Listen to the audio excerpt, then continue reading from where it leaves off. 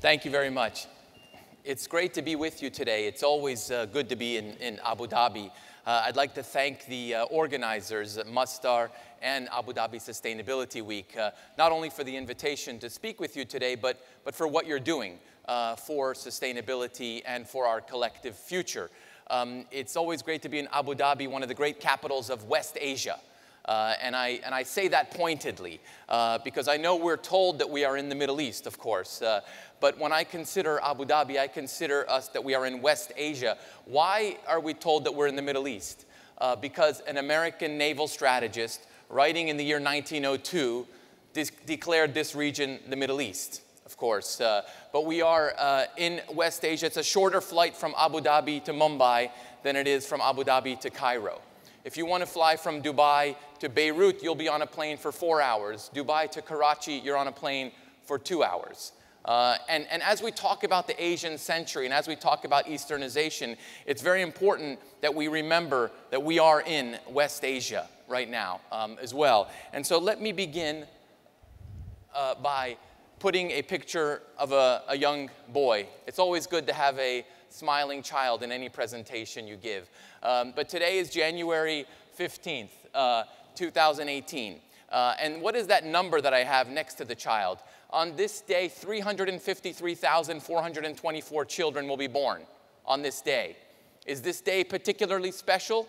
No, it's just like any other day. Every year, 129 million children are born. In the 15 minutes that I will spend here with you setting the stage, there will be 3,600 children born. In the 15 minutes I spend with you setting the stage. 129 million children born every year. Where are they being born? They're being born mostly in Asia and Africa, and also Latin America. Mostly being born in the 85% of the world that lives outside of Northern America and Europe. Now, ladies and gentlemen, that is not a forecast going out to the year 2030 or 2040 or 2050. That's our current reality today. 85% of the world lives outside of Northern America and Europe. We talk about the rise of the rest, but the demographic domination of Asia and Africa is with us, and it's going to be with us going forward into the future. Now, when we think about the world population, you can see Europe is shrinking. Northern America is growing at about 60 million by the year 2030.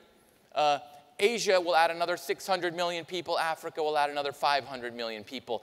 By the year 2050, Africa's population will double. We're going from 1.2 billion to 2.4 billion people in Africa. So where are we going? Well, wherever we're going there fast. We're living in a period of unprecedented connectivity. We're living in a world where every minute of every day there's 250 hours of YouTube video uploaded. Every minute of every day. 3 million pieces of content are put onto Facebook every minute of every day. We've never seen this kind of connectivity in our world. We all know Moore's Law, Gordon Moore, the founder of Intel, who said computer processing power doubles every 2 years or so. But how many of you know Mike Tyson's law, right? Mike Tyson, of course, the great American boxer who once said, everyone has a plan, that is, until you get punched in the face, right? The punches will come. We're living in a world of geopolitical risk. We're living in a world of technology disruption. We're living in a world where markets, it doesn't feel like markets go down anymore. After all, we've been on a bull run around the world, but markets do go down. Oil prices do go down. And certainly in a place like here, you feel it when it goes down. And we're also living in a time of climate change. And I think it's wonderful that the United Arab Emirates has appointed a minister of climate change. We all understand, everybody in this room understands the importance of that, despite the fact that there are still some deniers. We're living in a world where, in addition to natural storms, there are social storms. If Facebook were a country, it would be the it would be the largest country in the world. 2 billion people. We can call it Facebookistan. Yep. Right? So there are 5 key trends. So how are we going to look at the trends that are in many ways disruption-proof? Well, I have 5 trends that I think are disruption-proof. I alluded to one of them, the 85%. These are the 5 headlines. You know, I'm a former journalist, so I still think in terms of headlines. I'm a recovering journalist, I often say. So these are my 5 headlines that I think of. And I'll go through each and every one of them very briefly. 85%. We talk about the rise of the rest. Well, you know, this is really, as one of my colleagues at the Emerge 85 lab says, it's really the most. 85% of the world living in Asia, Africa, and Latin America. Again, this is the population numbers. Today, 3 out of 4 people on Earth live in Asia or Africa. Again, these are not forecasts going out to the year 2030 or 2040. This is our current reality today. 3 out of 4 people live in Asia or Africa. Asia in the year 2030 is looking at nearly 6 out of 10 people in the world population living in Asia by the year 2030. And by the year 2030, 78% of the world population will live in Asia or Africa. Again, this gives you a sense of the demographic domination we're talking about. 129 million children being born every year is headline number 2. Now, these are disruption-proof trends because it doesn't matter who sits in the White House. It doesn't matter who sits in the Élysée Palace in France. It doesn't matter what President Donald Trump tweets today. There will still be 129 million children being born every year. And they will be being born mostly in Asia and Africa and increasingly Latin America, the 85% of the world. 129 million children born. Now, this is the headline number 3, 1.5 million per week. What do I mean by that? There's 1.5 million people moving from a rural environment to an urban environment or being born in an urban environment every week. Ladies and gentlemen, we're living in a world of cities. 1.5 million per week newly urbanized. We've never seen this level of urbanization in human history. In the world is 54% urban today. We're headed for 66% urban by the year 2050. In the year 1900, we were 15% urban. In the year 1800, we were 3% urban. Urbanization is the defining feature of our age. And Asian cities, in many ways, are defining urbanization today. 1.5 million per week. Think about that. Moving from a rural environment to an urban environment. And cities, of course, are economic engines. There was a McKinsey study that showed 600 cities account for 2/3 of global GDP. Broadly writ large, the cities account for 80% of global GDP. You take a city like Seoul, it accounts for half of South Korea's GDP. Jakarta accounts for 1/4 of Indonesia's GDP. So cities are economic engines. Asian cities, today, 4 of the top 5 and 6 of the top 10 largest cities are in Asia. It wasn't the case in the year 1900 when only 1 of the world's largest cities was in Asia. This is an example of what we talk about when we talk about Easternization. Now, headline number 4, 5 billion by the year 2030. My colleague over at the Brookings Institution, Homi Kharas, points out that there's 3 billion people in the global middle class today. We're headed for 5 billion by the year 2030. And the vast majority of those new global middle class entrants are going to be coming from Asia. This is a picture of Easternization. 88% of the new 2 billion entering the global middle class will come from Asia. The global middle class is shifting. The global middle class is shifting, whereas we're moving towards a global middle class by the year 2030 that will be 2/3 living in Asia. This is Easternization. Rapid growth in China, India, Indonesia, Vietnam, Thailand, Malaysia is building this global middle class. The $56 trillion in consumer spending by the year 2030. There's a reason that companies like Starbucks and Unilever and Nestle and General Electric and others are chasing this global middle class because the size is so large. The world's largest importing region is Asia, 36%. It also accounts for 1/3 of global GDP. This, too, is Easternization. This, too, is the center of economic gravity shifting to the east.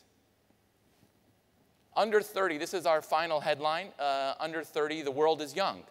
The world, more than 50% of the world is under 30.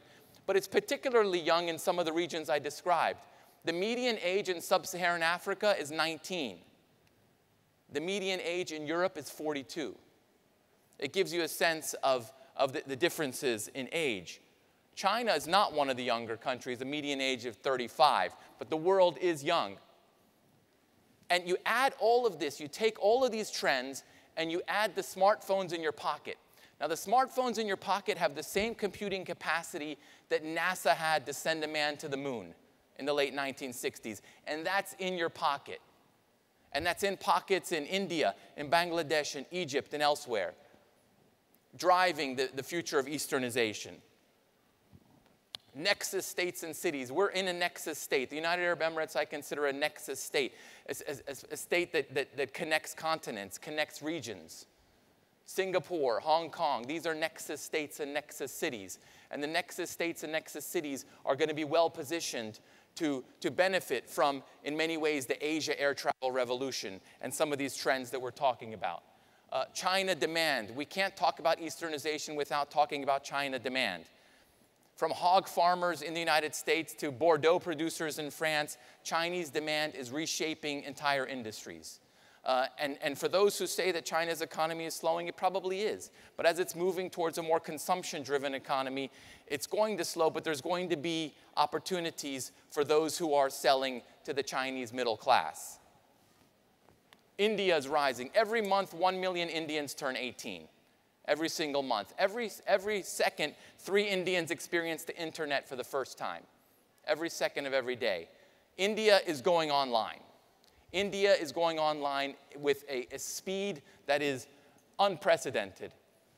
By 2027, India will overtake China as the world's largest middle class.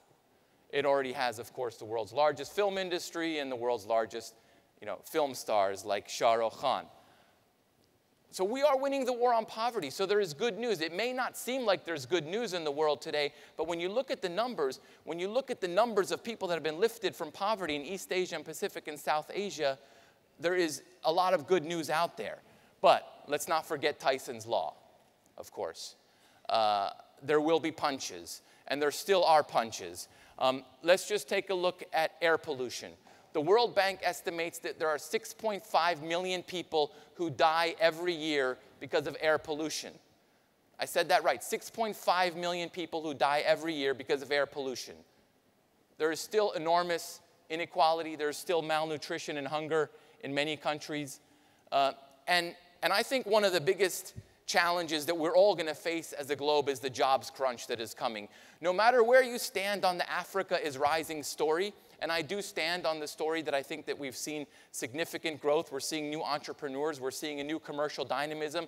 No matter where you stand, they're not going to be able to create enough jobs for the kind of numbers that I just described, a doubling of the population. And we're going to see jobs crunches. And the fourth industrial revolution and the automation revolution in manufacturing is coming at precisely the wrong time in many cities in sub-Saharan Africa because they will not be able to find the manufacturing jobs that help developing countries move up the ladder. So these 4 politics-proof trends, urbanization, connectivity, emerging middle classes, and demographics, in many ways, the center of gravity of these trends are in Asia. And I would just leave you by saying that as goes Asia, so goes the rest of the world. Thank you.